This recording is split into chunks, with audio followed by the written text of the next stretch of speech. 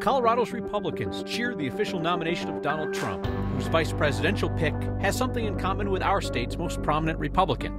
They directly blame President Joe Biden for the attempt on Trump's life. We begin our in-depth series, Decision 2024, The Stakes for Colorado. Tonight, a look at what Trump's immigration policy would mean for people living in our state. Colorado's most vulnerable Democrat in Congress really doesn't want to say whether she thinks President Biden should stay in the race. The president is running his race. I'm running my race. I hope that Colorado voters see the difference between those two. And a look at a massive new shelter in Denver for teenagers without a place to call home. That's tonight on Next. Former President Donald Trump is having one of the best days of his political career, just 2 days after he survived an assassin's bullet. A judge he appointed tossed out a case that could have got him convicted again by Election Day. This afternoon, Colorado's 37 delegates joined the overwhelming roll call at the Republican National Convention to nominate Donald Trump for president. That our delegation, with unity and purpose, while responding to our president's call to fight, fight, fight, unanimously votes for the 45th and soon-to-be 47th President of the United States, Donald J. Trump. That man there is Colorado GOP Chair Dave Williams. Have not seen much of him since his primary night blowout loss and the loudest calls yet from other Republicans for Williams to resign as state party chair. Republicans on the convention floor in Milwaukee today chanted "fight," echoing the words of former President Trump in the minutes after he narrowly avoided being killed at that rally in Pennsylvania. Trump's running mate announced this afternoon, not a surprise, not today at least, but as Donald Trump was emerging on the political scene years ago, now Ohio Senator J.D. Vance was highly critical of Trump as dangerous and unfit for office, potentially America's Hitler. Vance even saying that somebody would have to be an idiot to vote for Donald Trump. Well, times change, and now J.D. Vance is joining the ticket with Trump. He reinforces their MAGA base and echoes Trump's populist message. Following the assassination attempt on Trump, notably, it was Senator Vance and Colorado Congresswoman Lauren Boebert, who were among a small minority of Republican leaders at the national level, who said that President Joe Biden was personally responsible for the assassination attempt. So now that Trump is the official Republican nominee, we are going to spend some time each day this week taking an in-depth look at the impact of his plans and proposals on Colorado. We'll do the same with President Biden and other candidates and issues between now and November. In the case of Trump, we will be relying on what he has said publicly that he'll do in a second term, as well as what's written in his official campaign platform. We'll be looking at the RNC's official platform, as well as the governing blueprint put together by Trump allies at the Heritage Foundation. Project 2025, a 900-page policy plan meant to be the foundation for the next Republican president. This is Decision 2024, The Stakes for Colorado. Tonight, our Angeline McCall looks at Donald Trump's immigration policy. Over the past 2 years, a wave of immigrants at the border created an issue voters want answers to heading into the November election. On day one of my new administration, we will shut down this travesty and defend the wealth of hardworking middle-class families. Former President Trump is promising to tighten the border, terminate work permits, and start mass deportations, citing as many as 15 million people who could be removed. Trump has even said he'd use the National Guard to round them up. I like what President Trump says he's going to do, mostly because it revolves around enforcing the laws that are on the books right now. Supporters, including Douglas County Commissioner George Teal, say they believe local law enforcement could actually enforce that detainment and deportation. The federal government has the resources to execute such a plan. Our state has state-level assets that could participate in that. But then, our local law enforcement, I think they're the ones that will provide that key on-the-ground knowledge in order to help for a successful execution. That is impossible. Violeta Chapin is an immigration attorney and professor at CU Boulder. And we haven't been able to locate all of them in the 2-3 decades that they've been living here. And so to think that we could somehow, find and deport more is not logistically practical. I mean, the immigration legal system is notoriously backlogged. So we don't have the infrastructure to process all of those people through our legal system. Backlogged not only for newly arriving migrants, but for long-standing immigrants, including DACA, advocates fear could see an end under a Trump presidency. Trump tried to dismantle it in his first administration before the Supreme Court blocked it. If you abolish DACA, you're basically penalizing children of people that came undocumented.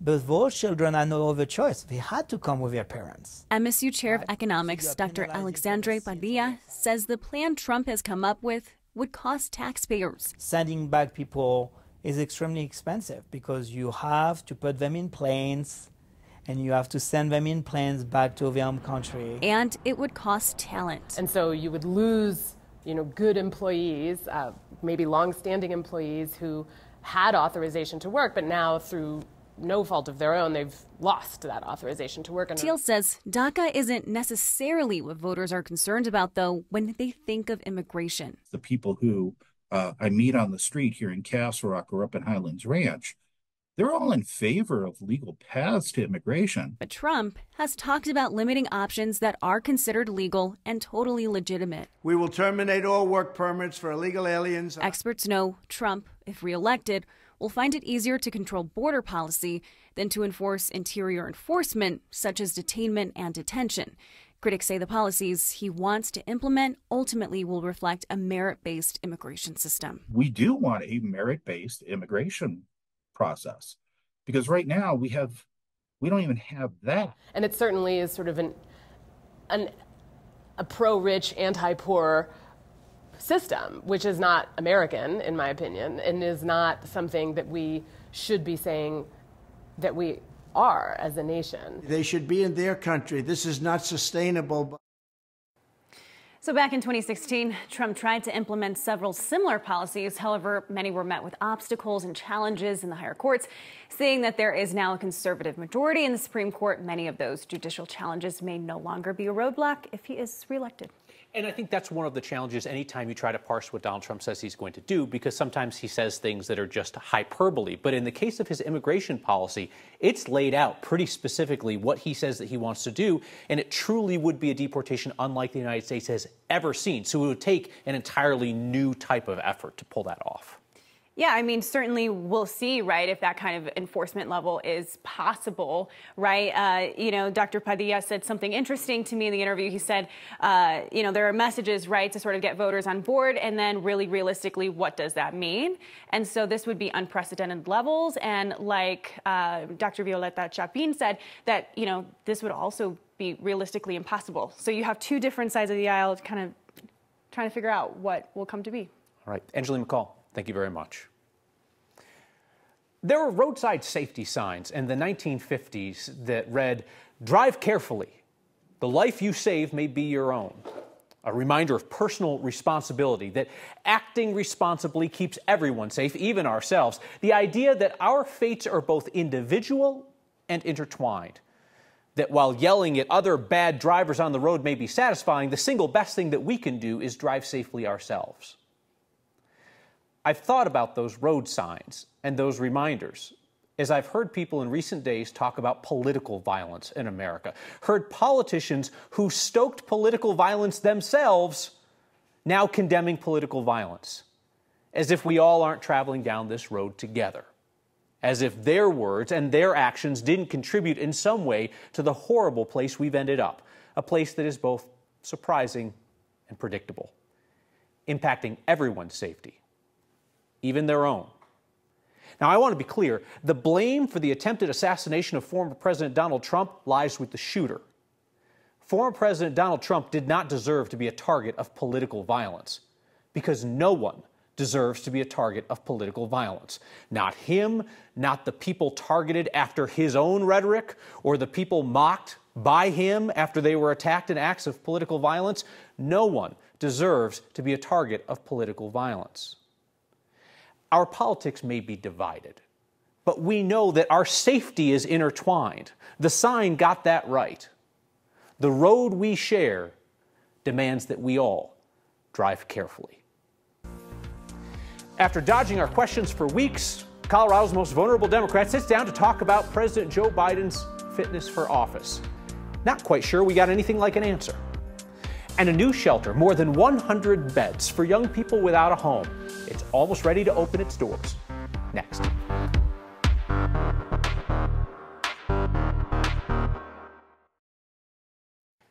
Democrats' dilemma, whether President Joe Biden should stay on the ticket, given concerns among Democrats about his age and mental fitness. That dilemma impacts Congresswoman Yadira Caraveo personally. She's the most vulnerable Democrat in Colorado's congressional delegation. She has said very little about what she thinks about Biden's future for weeks now. Politics guy Marshall Zenger had the chance to talk to her, asked the Congresswoman every which way, and I still can't tell you what she thinks. Congressional Democrats had a call with President Biden this weekend. Congresswoman Yadira Caraveo was on that call. What was your message to the president? Did you tell him he should not run for re-election? I think the president made it clear in that call and in various other interviews and various other venues that he is not stepping down. And so I think that the question of whether he should continue to be president is really up to Colorado's voters. Well, you're a Colorado voter. Do you think the president should run for re-election? The president is running for re-election. He is our nominee. And so we will see what every other Colorado voter has to say in November. You're stating a bunch of facts, but do you think he should be the top of the ticket? And I'm going to get to why that's important for you, particularly in a moment. But do you think he should be the top of the ticket? It really doesn't matter what I think, Marshall. He is the top of the ticket. I don't think that what I say is going to change his mind. Democratic Congressman Jason Crow was also on that call with Biden and told the president he has concerns about polling and perception. Last week, Democratic Senator Michael Bennet told CNN former President Trump could win in a landslide and take the Senate and House with him. Caraveo won her 8th congressional district 2 years ago by only 1,600 votes. If what they say comes true, you're probably out of a job. So should President Biden stop running for re-election? I think that the question of whether I should keep my job or not is going to be something that I frame to Colorado voters about me, not Biden. Mr. Biden has his race to run, and I think I have a record that is distinct from his that I hope Colorado's voters in the 8th district will take into account no matter who they vote for president.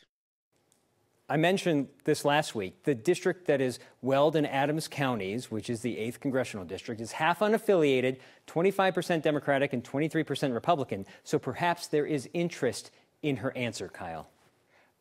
I got to say, the Congresswoman is going to be asked a lot of difficult questions about a lot of difficult issues in the swing district. I guess some voters may be okay with her, mystery position, don't really have a position here, but, there aren't very many issues that she's going to be able to squirm out of like that, you'd think. Right. This is a question I asked it 4 times in 80 seconds and got the same non-answer answer. But there are issues strictly in a district that does split down the middle that she has to be more centrist in, and I guess of not giving a definitive answer on the top of the ticket. The concern really is if the top of the ticket is going to weigh down the rest of the ticket, that's when you might say something. That's what Bennett and Crow are saying, and that's the district that it's going to impact the most. And I think the other disconnect is, too, we want to know what these folks are saying in private because we want to know what they believe because they represent Coloradans. And if they're really saying in private, oh, gee whiz, do whatever you want. Okay, that's one thing. But if it's 2 stories, I don't know. I think people would like to know. Marshall, thank you very much. I want to bring Kathy Saban now to talk about the heat wave winding down as well as a new way that we're going to be talking about the weather around here.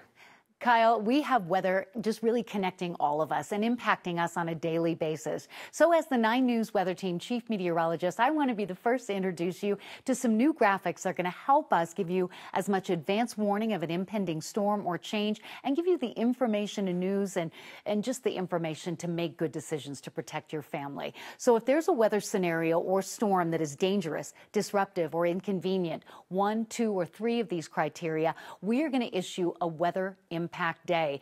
And the graphics for that are going to look a little bit different. You will see us really hone in detail on what the impact is. We'll have graphical displays to show you the timing, what the impact is in terms of severe weather, lightning, rain, and hail, and then some advice and forecast information on what you might need to do. If you see red bars on our forecast pages, like the 3-day forecast or the 7-day forecast or a weather impact day alert, you do need to pay attention to that because because we're going to give you the information you need to make plans and preparations for what is coming your way. Meantime, today, how about a break from the heat wave this afternoon? After 102 Friday, after 99 on Saturday, after 101 today, we are seeing beautiful scenes like this and scattered rain showers around the area. A shift in the weather pattern means not only a cooling trend, but a chance for rain from storms tonight, tomorrow, and Wednesday. We are currently 76 degrees in Denver after a high of 96. The biggest threat with these storms tonight will be wind and lightning, and a couple of these storms have the potential to drop a little bit of hail, so we're watching those pretty closely. But the best part is the beneficial rain that we're seeing, and we'll get a chance for seeing more of those showers in Denver overnight tonight and again tomorrow afternoon. These storms move out, skies clear, we get a sunny start to the day. Foothill storms around 2 o'clock, cruising over the metro area between 3 and 6 tomorrow. Severe weather threat tonight will stay over extreme northeastern Colorado, and your temperature trend will be very comfortable for the next few hours, leading us to a cooling trend and a high of 83 on Wednesday, upper 80s, low 90s for the rest of the week into next weekend. Denver's about to have a lot more room, quite literally, for young people without a place to live. They call it the Mothership, a dormitory-style shelter for teenagers without a place to live in Denver. Project of the nonprofit Urban Peak, offering not just shelter there, but additional services like mental health care and a medical clinic.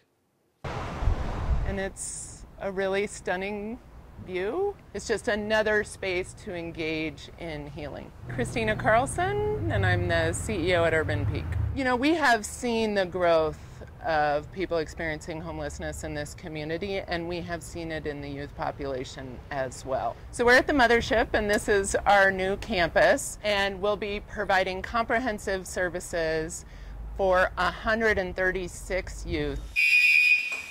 Yes, we're doing inspections. So it's loud. Trauma-informed design is meant to really be that partner in healing. So this is one of the dorm rooms. Really think about how light and space and how high the ceilings are and the natural environment, how that really provides that beginning of healing, and that coming into the space feels really welcoming and beautiful. We work with the most vulnerable, who many times are in this position because of their family environment or because of the systems they've been involved in. The best way to think about the neighborhoods is they're kind of like a college suite. So you have shared community, full kitchen. It will also include all kinds of support services from education, employment, workforce development, medical clinic, behavioral health. What we really want to do is wrap those services around them so that they have the opportunity to not only build those trusting relationships with appropriate and safe adults, but also really support that moment of healing and community and allow for the space to grow up. Wonderful organization that you've supported in the past through your Word of Thanks dollars. Hey, we are back with a word on the good you're doing in rural Colorado. Marilyn, thank you. And your feedback next. I want to thank you for your generous support for the Family Resource Center up in Sterling and Logan County. Between your weekly donations to your latest Word of Thanks microgiving campaign and the monthly recurring donations to the Word of Thanks Fund, you've raised about $25,000 to help that small nonprofit help the low-income parents and kids in their community build healthy futures together as strong families. Your generosity has touched every corner of our state, and I'm always looking for your suggestions on where we can help in your community. So please email me next@9news.com.